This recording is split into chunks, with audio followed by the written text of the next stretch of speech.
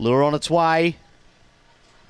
Racing and jumping well on the inside was Bopper Allen. It had good speed. Desperado Boys mustering though as well to get up to the lead. So as they turn up towards the back, Bopper Allen from Desperado Boy, then Rico Jacket. Then in behind them was Lectra Chief, getting a long way back in the field now. Would have been there Jimmy McBain, also Armada. Getting a long way back was Bangor Springs as they work up towards the bend. And it's Desperado Boy running to the front from Bopper Allen. Then in behind them, Lectra Chief. Desperado Boy, Lectra Chief. Desperado Boy beat Lectra Chief. Then Bopper Allen, followed in behind them by Blaze and Vicky, Jimmy McBain. Then came Bangor Springs with Blaze and Vicky near the rear and Armada. So Desperado Boy, the 2. Taking out race 3 here.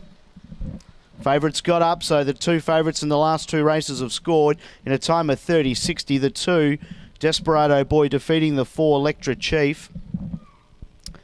Bob Allen's run 3rd. And the 8, Blaze and Vicky, for 4th. So numbers here are 2, 4, 1, 8. 2, 4, 1, 8 in the 3rd. Desperado Boy didn't step overly quick, but managed to trail Bopper Allen into that first turn and showed good speed down the back to take over as they turned for home.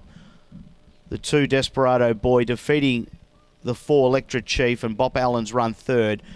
Desperado Boy scoring here. Congratulations to trainer Lauren Harris, the owner's Next Racing Syndicate.